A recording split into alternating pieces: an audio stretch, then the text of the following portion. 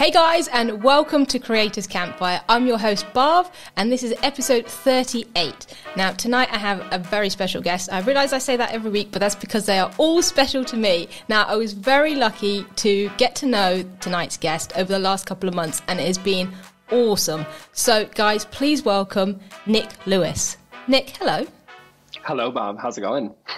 It's going very well. How are you? Good. This is a few weeks in the making, but this is awesome that we're finally doing this. So firstly, thank you. Thanks for having me on. Amazing. Right, so I'm going to give a brief background, but then I'm going to pass over to you because I think you can do a much better job. So I Nick don't know about that. You absolutely can. So Nick is an interior design YouTuber, but started only back in June, and I guess what is absolutely amazing is that he has just hit 150,000 subs on his channel. So firstly, congratulations on that, because that is an amazing achievement. Thank you. Yeah, it's been kind of crazy. Yeah, the last couple of months particularly has been pretty nuts, but...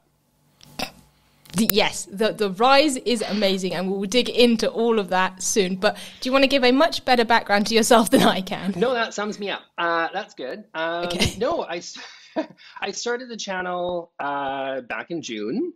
I had never made a video before. I had never been on YouTube. I basically just said to my partner, I'm like, I think I'm going to start a YouTube channel. And he was like, yes, I've thought for years that you should do it. And I'd never really seriously considered it, but I actually did it because I had another business that I was promoting. And I thought being an authority on interior design would be helpful to sort of promote that business. So it was a business, it was a direct to consumer sort of bathroom and kitchen fixture company. So I had a renovation, and it was really difficult to get my own bathroom fixtures that I really wanted, that were like high quality and beautiful and whatever, and at a good price. Like, it's actually, the whole renovation industry is just a mess. And so I thought, hey, why not build a business that would sort of disrupt that kind of industry? And so I built that business. And I thought, instead of kind of giving my product away to influencers, I thought, why not try to have a little bit of a platform myself? And we can go into all that, because that's been kind of, that was kind of the start of the journey. And so I created the YouTube channel, and then the YouTube channel sort of became a lot bigger than the business. And now, I don't know, Bob, this is like part-time therapy session, because like I got to figure out what I'm going to do, because I've basically got this business, which is good, but like the YouTube channel has completely blown away my expectations. And so now kind of that's where I'm at. So as I said, the last couple of months has been really crazy, but yeah, the growth has been phenomenal, and it's been kind of a wild ride, but that's basically where I'm at. Yeah. Amazing. The answer is that you should just go all in on YouTube. That's what I've learned recently is the answer. Yeah, I guess. I mean, as I said, it was there to support the business, and then it became so much bigger than the business. So now I'm still trying to figure out kind of how do you balance that. But then I'm also thinking they also complement each other very well, because I've had a lot of sales from the business. Even though I spend a fraction of my time on that business, I still get sales because people get to know me and they get comfortable with me. Basically, it's been so successful that now I don't really know, like, if I should keep doing what I kind of originally was doing before. So that's kind of where I'm at. Yeah. They are tough decisions, and it kind of, like you said. Actually, here's a good. So going in and starting your channel, what were your expectations of kind of what YouTube is, and then how has your journey, maybe even just in a few months, differed from what you had expected?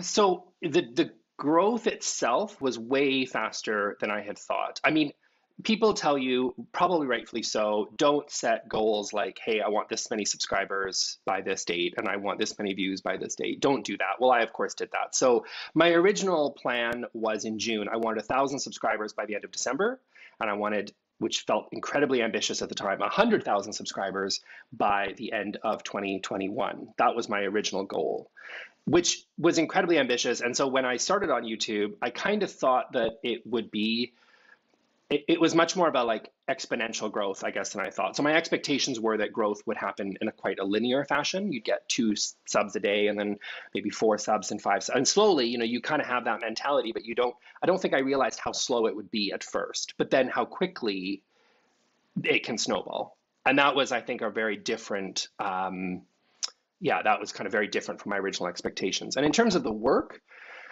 um, there's a lot more to making video than I originally thought that there was. Like as I said, I'd never made a video before. If I accidentally clicked on iMovie, it was an accident on my MacBook, and I quickly had to close it because I didn't know how to use it. I'd never made iMovie, but I basically jumped in. I actually took Ali Abdaal's Skillshare course, and you can still sort of see a lot of his editing style, or at least things that are in that course. Because I think you've taken that course, if I'm not mistaken, I have. Right? So he made me take that course. Well, rightfully so, because it's a good course. Yes. Yes. This podcast is sponsored by Skillshare. No, it's not. But no, it's like that course is amazing. And that really was how I learned. And so I bought Final Cut and just kind of dove in head first and took his course. And that's how I edited my first video. So from the time I said I'm starting a YouTube channel to the time I launched that first video back in June is probably about 2 weeks. Wow. Yeah. So, but my expectations, I think, were that I didn't have any clue how to make a video. And I thought growth was going to be kind of slow and steady and like in a linear fashion, and it ended up being way more complex than I thought it was going to be. And the growth, when it picks up, can be like scary and frightening and just incredibly exponential and sort of, yeah, a little bit crazy. Yeah. So you're right. It did massively pick up, because when we first started speaking, which I think was towards the end of January, I think you were on around 60K. Yeah. But that had almost come within the previous month, right? Because at the end of if I'm doing this right, in about December, you were around 4 or 10K.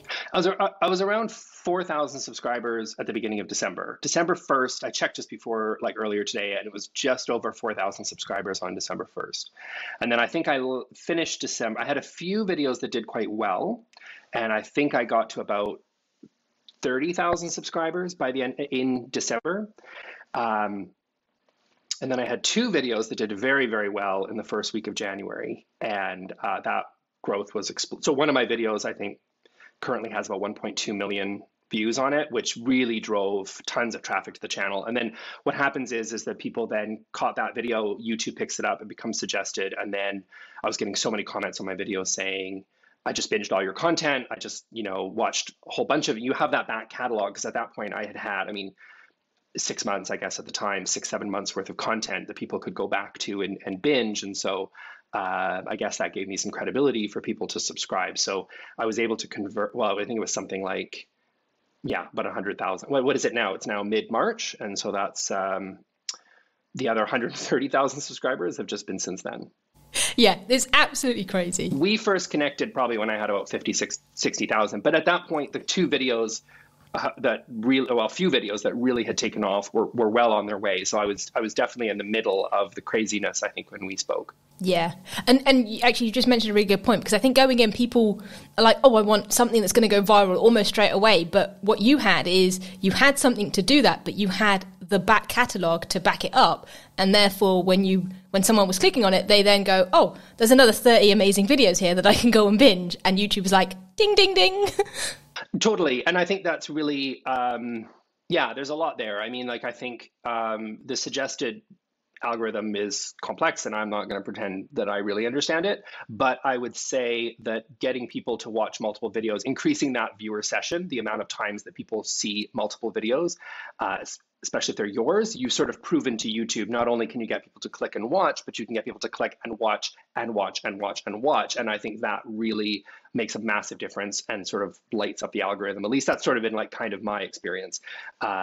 Just because that, I don't want to say it was a slow build, because it was 6 months, and I don't want to say that it was slow when I know people that have spent years, right, to get to 10,000 or 1,000 or 10,000 subscribers. So I don't want to say that, but there was some sort of a back catalog of people, it was like 30 videos or something at the time that people could go and watch, which I know in the grander scheme of YouTube is not that much. But it was enough, obviously, to convince people to subscribe. Yes, exactly. If you had gone in and that had been the first, second, or even like the 5th, it's not the same thing as having that, which is awesome. But also you mentioned about having that back catalogue, they still have to find it. So did you do something specific with your end screens, or do you point them? Because again, this is something that we've been talking about recently in a course, but like, how do you, like, what's your kind of strategy around, hey, here's what you can go and find on my channel? Yeah, so I made a decision. I watched a YouTube video from, specifically, I can point out one video that I saw that was awesome, and it was by video creators. I don't know if you know their YouTube channel.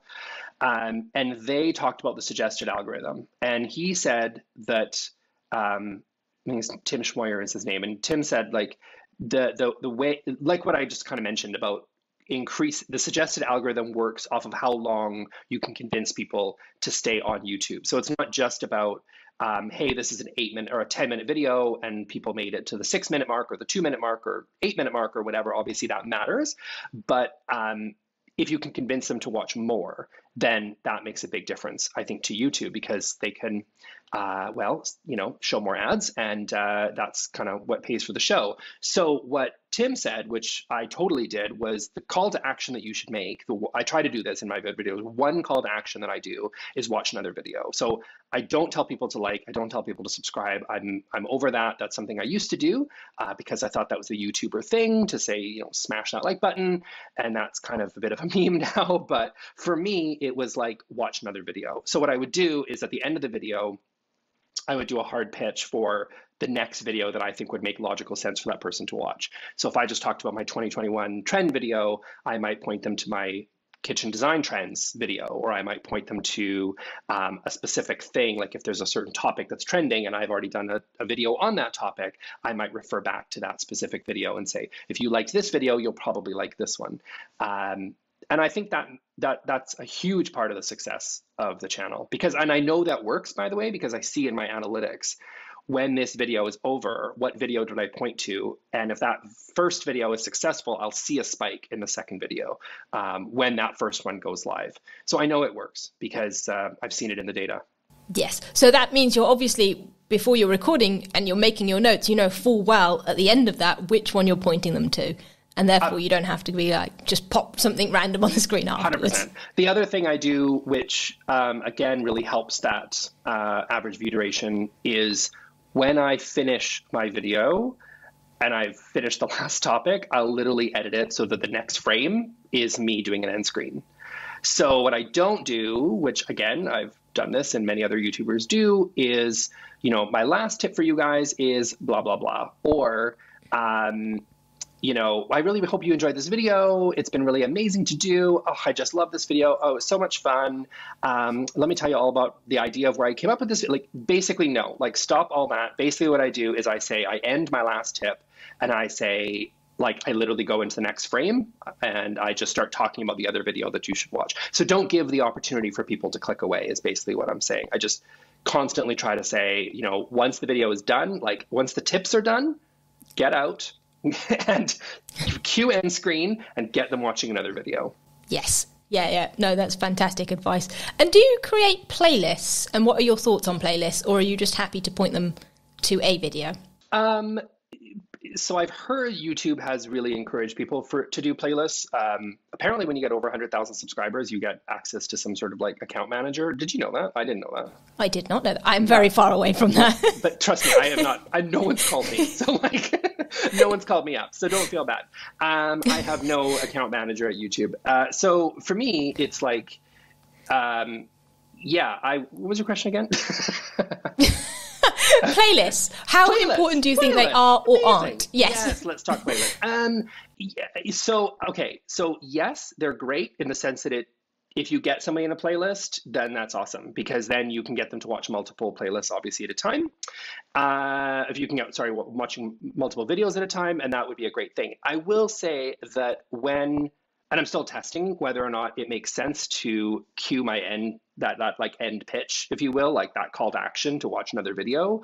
I'm not sure how effective it is to point to a playlist, because I just think as a viewer, that's a big commitment. When someone says, check out this playlist, I don't know, it just feels a little bit like, do I have the time for that? Well, if you say, click on this video and it's going to provide a very specific value, I don't know if that's better. So my most recent video I just did, I made a playlist on the subject because, well, it's the second in a series that's the same as the one video that blew up that got like 1.2 million views. And I'm not stupid. I'm going to do sequels of that, obviously, because it did well. So you're going to double down on what works. So I did a second version of that video, literally this last Saturday, and I created a playlist on that subject of, the trends I don't like or the trends I hate, which is kind of that video that really took off.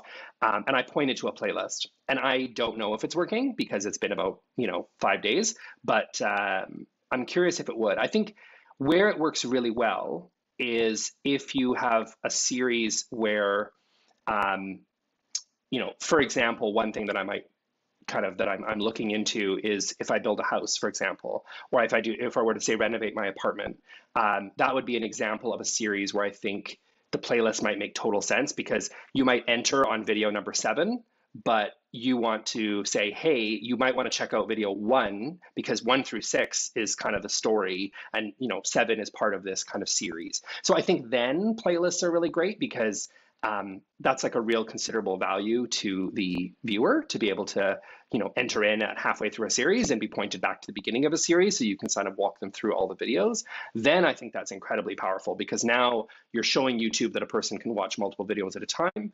And it makes sense for the viewer experience because they're able to see all the videos from start to finish and kind of walk through, which is, I think, an incredible value for them as well. So then I think a playlist makes a lot of sense. So I do playlists, but I don't know. I'm not super sold on them. I think it depends on the circumstances.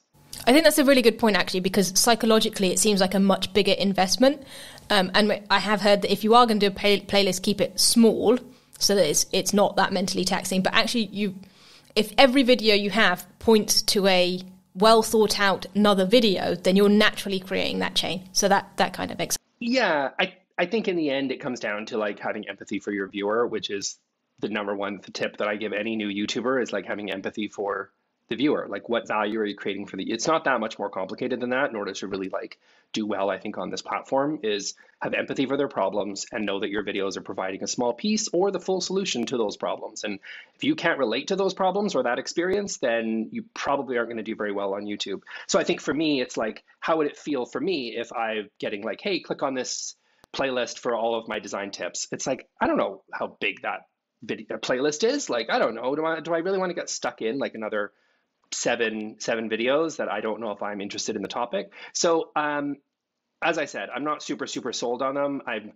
testing them out a little bit, but there are some specific examples, I think, like that renovation, I think, is another example of where having a full series makes a lot of sense. Yeah, no, that's cool. And I guess the other thing you mentioned there is about how you almost get out of a video very quickly, is in you finish it, you don't give them the indication that that's the last tip, and then it's end screen. But on the flip side, even with your intro, and I guess this comes back to having that empathy for the viewer, instead of spending 2 minutes on an intro to a video, you are also very much get to the point when you start a video and get to the value. Yeah, I actually had feedback on a video I think I saw it yesterday. It was just a comment. And this person commented and said, you took way too long to get to the point. And I was like, that is feedback I have never received on my videos. Like, I always get always the comment consistently is, I love that you get right to the point. So I actually made my own personal kind of goal is that if I'm not in the topic within the first, ideally 30 seconds, if not 45 seconds, then I need to cut a lot of my intro, which kind of sucks because sometimes I really want to get a lot of information across in that first 45 seconds. Like, you want to build people to get to know your personality or, understand a little bit about your circumstance. Like, you want to kind of build some of that in to create some of those maybe kind of brand elements for people to really get to know you. But the truth is that if someone's clicking on your top 10 IKEA products, which is videos, like that's the type of videos that I do, if I'm not saying number 10 on my list is the, whatever Alex Dorset, if I'm not doing that in the first 30 or 45 seconds, I feel like I've kind of failed the viewer. And I do that because really what YouTube wants and what the viewer really wants is, what is the topic that you're going to pick? Pick good topics. Obviously, that's kind of the most obvious one, but kind of the one people don't focus as much on, to be honest. Pick good topics that people find interesting. And then the thumbnail and the title are there to communicate the value that you're going to get that's going to be about that topic, communicate the value. So once you land on the video, don't squander it by just going on about your life. Like, no one cares about the crap going on in your life. Like, get to the point and start delivering the value that you promised in the title and the thumbnail. And so that's something, again, it's empathizing with the viewer and respecting their time. because on YouTube you don't have, like, you're on a podcast here right now. Like, we have the time to sit here for 45 minutes and chat. People are probably in their car or whatever. They're cooking dinner. Like, this is kind of background for them. But like on YouTube, it's very active. You just got to get in, deliver value, and get out. Yeah, it's just a different platform. Agree. Yeah. Yeah, and that's a really good point, actually, because I think people, this is kind of an off topic, but with repurposing, people might put the same thing on every platform and not really think about it. But everybody consumes media on every single platform differently, and you've got to be really aware of what you're putting where. And you're right, this podcast is someone leisurely listening to, I assume, versus if this was a YouTube video and a clip or something, it's okay, well, get to the point. Why am I here? Otherwise, I'm going to... There's a billion more videos I could be watching right now. Totally. I mean, I will also say that it depends on what it depends exactly on kind of what your thing is. Like, everybody has their own way of exploring. Like, all these rules are meant to be broken depending on who you are, right? And like the point of your channel. So like, D'Angelo Wallace is a really good example. I don't know if you're familiar with him. He does these hour-long videos that are incredible, that are almost like little mini documentaries, but he talks a lot about different YouTubers, and his videos are an hour, and he does them like once a month. And it makes total sense that he would only do them once a month, because they're incredibly complex, difficult to edit.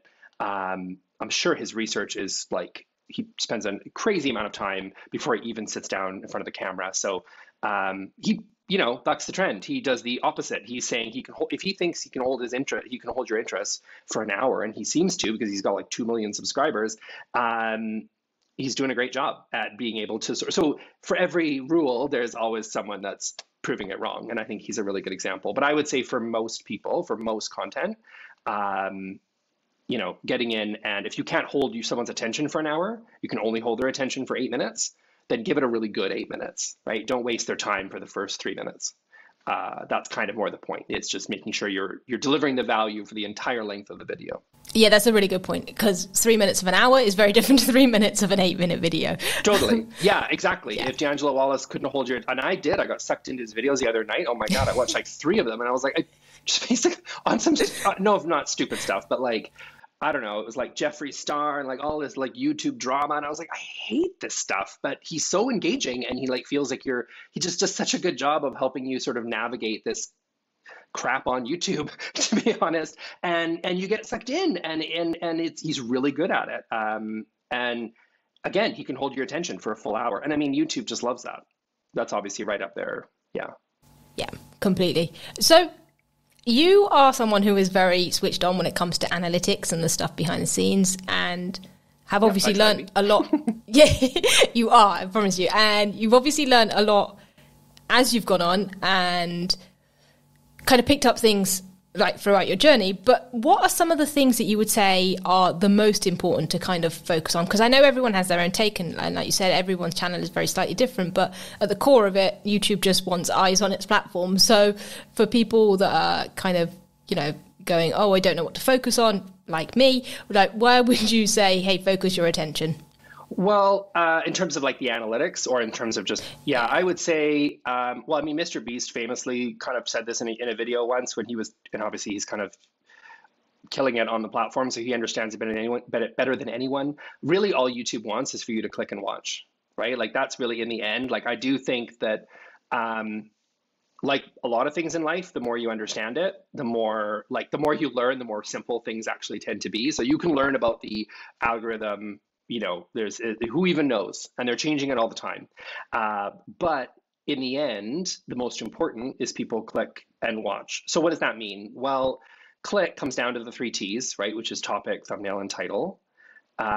People talk about thumbnails and titles a lot, as they should, because they are important. But I think topics are the least forgiving in my experience, and least talked about of those 3, which is, you can have a great thumbnail and a great title, but if the topic isn't interesting to people, then, you can't, like, the thumbnail's not going to save you generally, assuming, unless you're doing some like weird clickbait, but even that's probably ill-advised. And then the keep watching. Yeah, because that will have the opposite effect, right? Because if somebody clicks on it and then, yeah. Yeah, I mean, you could do like there's things that you can do like, the secret to the algorithm, and you can like, you can kind of do something cheesy to get people to click, and but you have to deliver on what is the secret to the algorithm. Otherwise, people aren't stupid; they are going to click away, and that's going to kill your watch time, and that causes other issues as well. And YouTube doesn't reward that.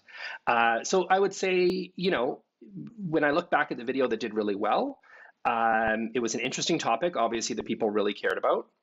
The thumbnail, I guess, seemed to appeal to people. And in the end, I noticed it did well right away because it had a good considerable amount of views fairly quickly. And of those views, the watch time percentage was around 70%, which is I would say that's quite high. And I think if you have a video where you can hold somebody's attention for 6, 7, 8 minutes on a 70, and you have 70% watch time, I think that's a pretty good indication that people like your video, and YouTube's going to reward that. And again, so it's really just click through and watch time. That's really the most important. Okay, so on those two, click through rate? What would you say is a good click through rate? Well, so click through is interesting because in my experience, it's hard to say. So when you're small, I would say anywhere in the in the end, you're trying to just compete against the other people that are on the platform to a certain degree, right? So it really just kind of depends on what's already there because YouTube's serving up content that they think is going to be the best. Well, that depends on what else is kind of in your niche and your area. But I would say 4 to 7% is probably good.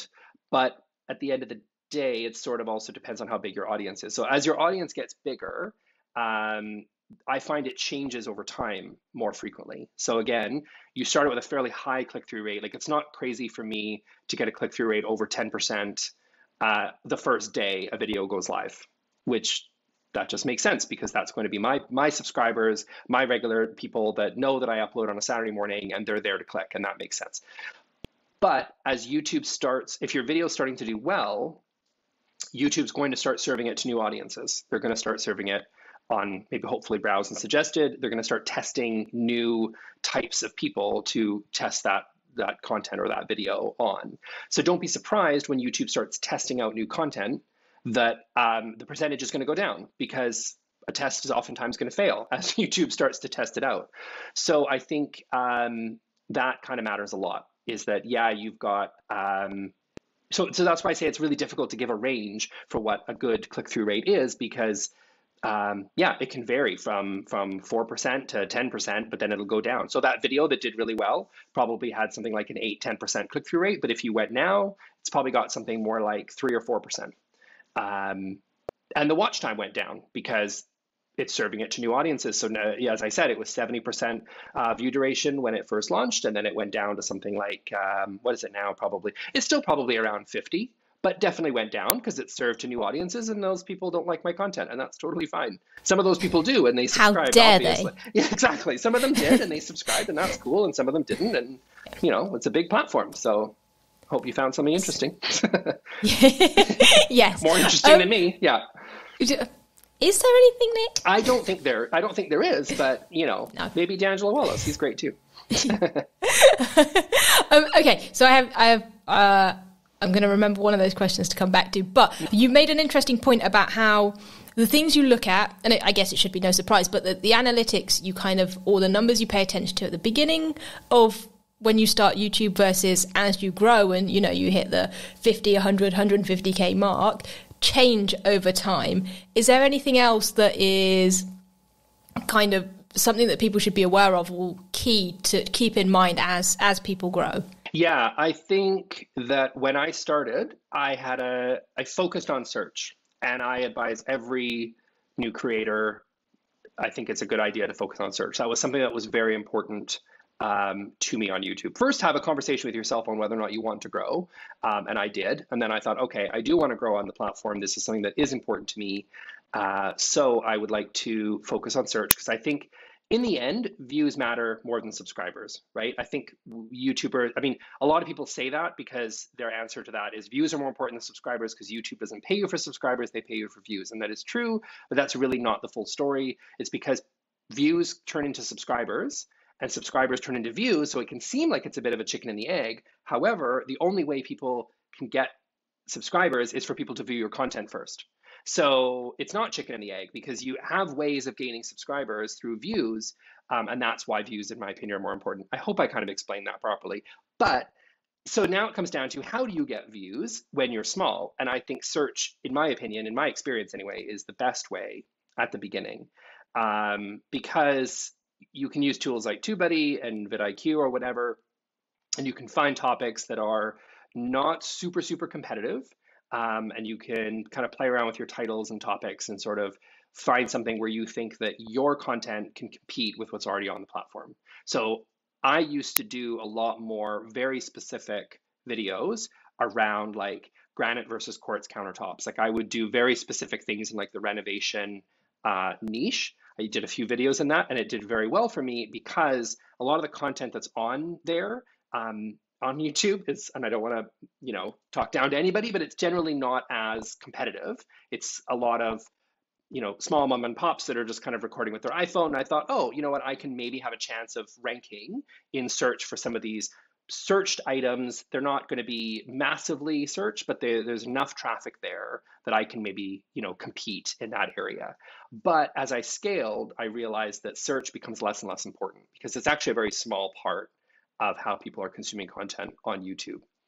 And for that, I shifted strategies, again, like I mentioned with video creators, and I focused more on browse and suggested. And for that, it was a lot more less to do with search and more about, hooking people into my content and delivering, getting those views. And really sort of, once I had that audience, it was all about how do I get my audience to click and how do I get them to watch more? And from there, that told YouTube, oh, Nick made a really good video. And then it starts to serve it to more people. And that's where browse and suggested sort of really took off for me. That's super, super good advice. I am definitely in the former group. So have been paying attention to that. Yeah. And I think for you, like your YouTube channel is you're doing great for trying to rank in search, right? Because there's a specific video if you're trying to look for a review on a specific book title or something like that, like you're going to search and, oh, there's Bhav, and oh my God, she's doing better than maybe some of the other reviews that are out there, and your video's engaging and you're lovely and all those wonderful things, and people click and they watch and they subscribe. But then eventually you will find, oh, I have to, to get that true exponential growth, what gets you to 1,000 isn't what gets you to 100,000, right? So you have to think, okay, you're going to shift strategies a little bit more about like, what is it about browse and suggested that's going to convince people, that's going to convince YouTube, or at least the algorithm, or signal to the algorithm that this is good content and they need to show it up to new audiences. Yep, makes a whole lot of sense. So the other question that I wanted to come back to was for your viral video, because 1.2 million views is damn good. So, yeah. What? Go on. Objectively, like I was like, oh, I'm pretty happy with that. Yeah, because I don't even know if I had hit 100,000 views on a video. Maybe I had. Before that video was like the first to hit 100,000 and then eventually hit 1 million. Yeah, which was crazy. Yeah, how does that feel first? Honestly, like, it obviously feels good. Like I don't want to say it doesn't, because anybody that would obviously really love to have a video that took off like that, and I'm grateful for the people that watched it, and but it was overwhelming at the end at the same time, right? Like friends were texting me and saying, did you know that your video now has like the stadium downtown has like 60,000 seats, and your video has been seen by like 7 or 10 stadiums full or whatever it was? And I was like, I don't want to think about that. So that was overwhelming. And then as YouTube pushes your content out to new audiences, you're going to, as I mentioned earlier, like you're going to get a lot of people that aren't going to care for your content. And that's the nicest way I can put it, because there are people that are really, really not going to like your content, and YouTube's going to start testing audiences that really, really don't care for you. So you're going to get a lot more dislikes, a lot more controversy in the comment section, and it felt at times very overwhelming. Like I was getting Instagram messages and from people saying, didn't I work with you at Starbucks like 20 years ago, and now I'm watching a YouTube video of you? Like, do you know what I mean? Like people just came out of the woodwork from the past were like, am I watching you on YouTube right now? Like, it was weird. Not to say like everybody in the world saw this video, but it starts to kind of impact your life in a weird way. Absolutely. 1 million people is a lot of people. Yeah, it feels like a lot of people, and it is a lot of Yeah. people. But yeah, like, and it was fun, and it was an interesting ride. And I think at one point, like, I gained seven. I think my peak was getting about 7,500 subscribers I gained in a day, which was like before that it was like, oh, I gained another 1,000 and then 1,500 and then 3,000, and then it peaked I think at about 7,500 subscribers in a single day gained, and it was like that's an insane amount of people not only just watched, but yeah, that one video I think it also peaked. I think it was like 100 and maybe I can't remember how it was 100 and something thousand views in a single day or something, or like 80,000 or 90,000 views. Like that's kind of where it peaked out. And it still does well for me. It still gets like 10,000 views a day, which is just crazy. That's awesome. But I'm glad you pointed out the negative kind of impact, because I think, again, people go in and go, coming back to it, I need a viral video, or I want a viral video, but it's not all it's cracked up to be, I suppose. And I'm not saying this because, hey, I haven't had a viral video. It's like that. I think there are general, like genuinely there are, it's not all positive, I guess, and it has an impact on you. It has an impact on your channel, potentially on your strategy and your direction. And there are negatives to it, which totally suck. And it would be nice if it weren't the case. But I think that's definitely good to raise and for people to be aware of. Yeah, and it's kind of, I think for a lot of people, well, I found this, and I don't know any YouTubers like you, like I know you, and that's about it. So I don't really have any YouTuber friends.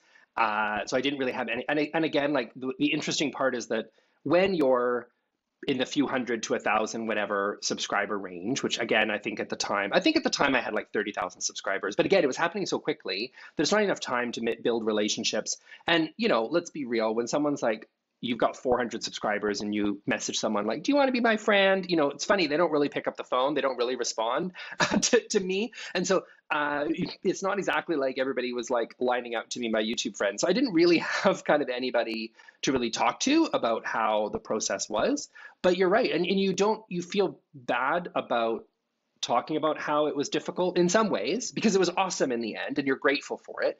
But you don't want, like, obviously everybody or so many people would absolutely kill for that. I mean, people are probably listening right now. Like, I don't want to listen to this guy complain about having 1 million views. Like, I would do anything for that. And I totally understand that, because I would have said before that, like, that would have been an amazing experience and what a fun ride. But I think you can't ignore that it can be overwhelming. And it changed everything on my channel. It changed the comment section. It changed how I view comments. It changed my relationship in some ways with my community of just, before it was the same people commenting over and over, and I felt like I knew them.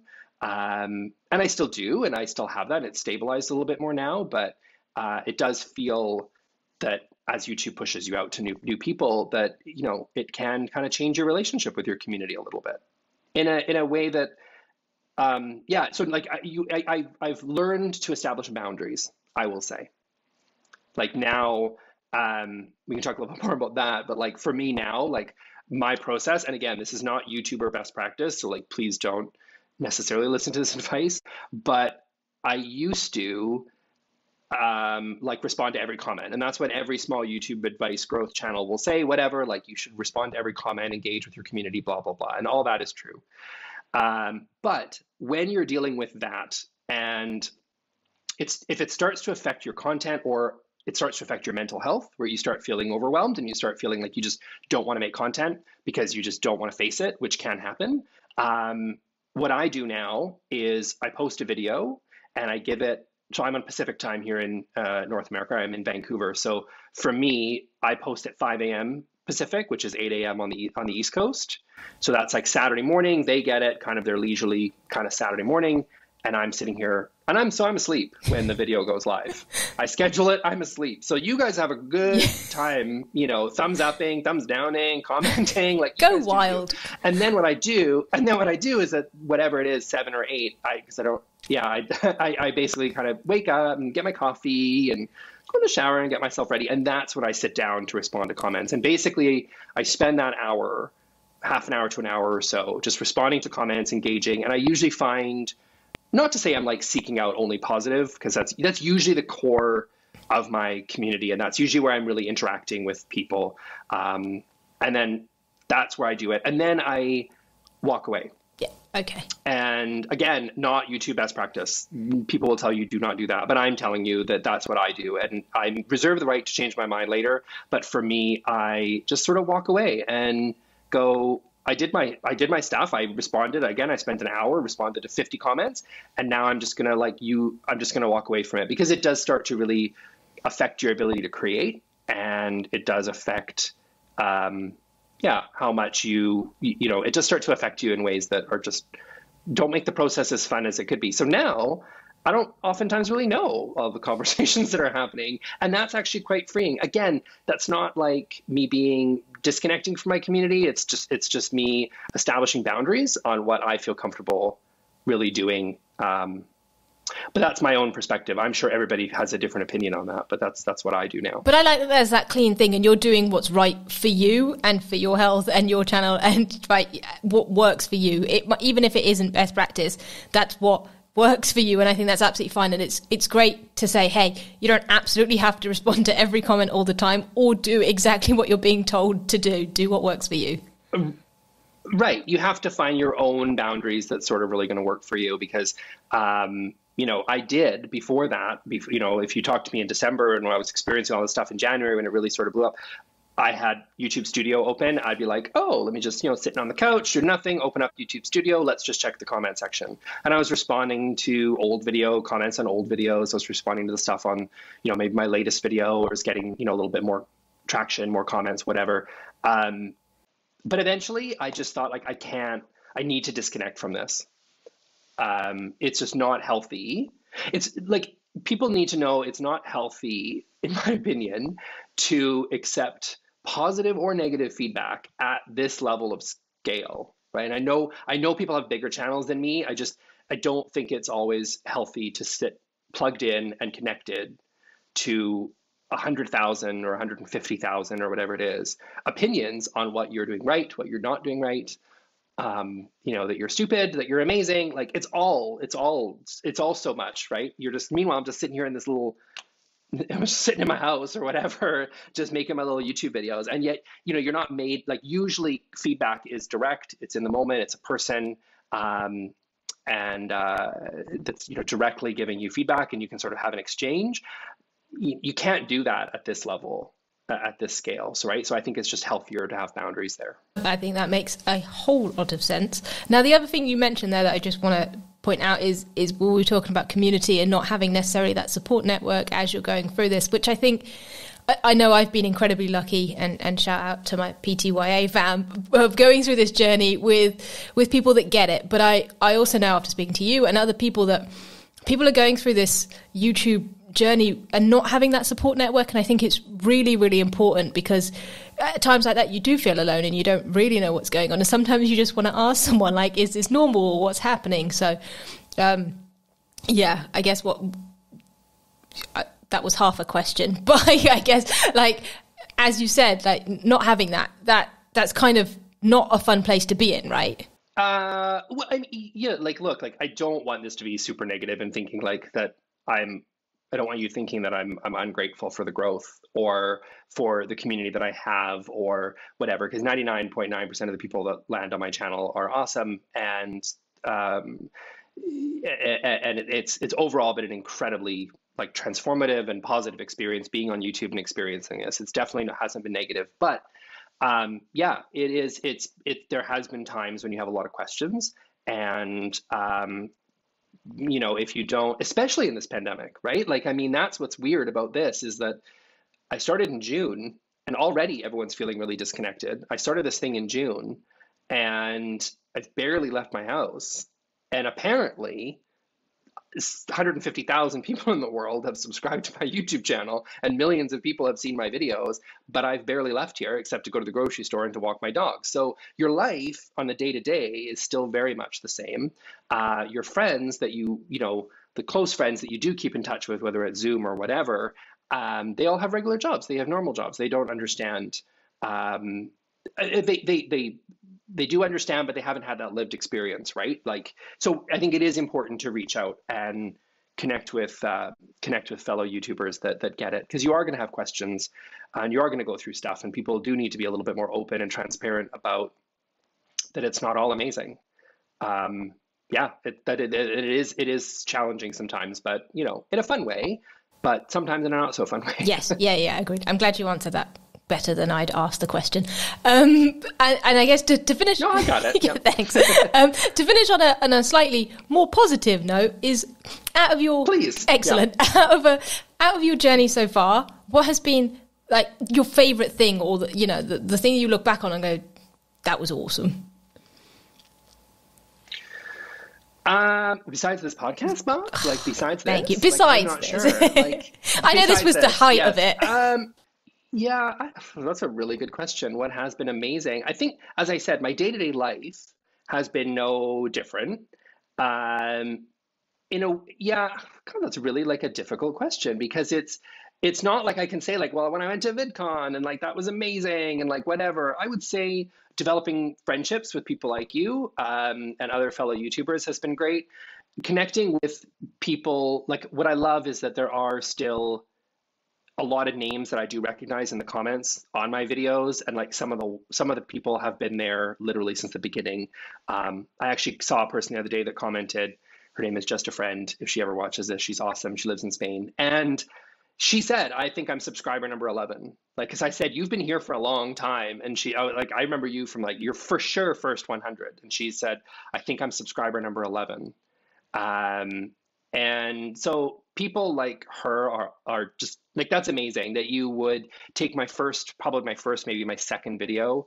And she's probably one of the first strangers that actually subscribed to my channel. But I love when I see people that say, I knew you were going to do well on YouTube and your content was obviously so awesome. And I love that you've grown. And so there is so many people that you see consistently in the comment section showing up over and over again.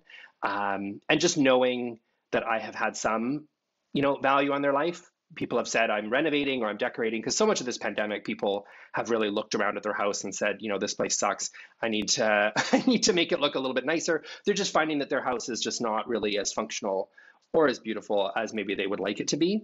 And now that we're spending all this time cooped up at home, I think people are rethinking their relationship with their house in a way that they probably didn't pre-pandemic. So I get so many messages and comments from people saying, your videos have really, truly helped me, or they send me DMs on Instagram and they send me photos of their place because they took my tips and they really kind of, acted on them. And that's been an amazing way for me. I don't know if it really directly answers my favorite experience. I can't point to a specific thing, but just like, I don't know, I would say I don't know how I would have gone through this pandemic, but just that feeling of connectedness, even when I haven't left the house.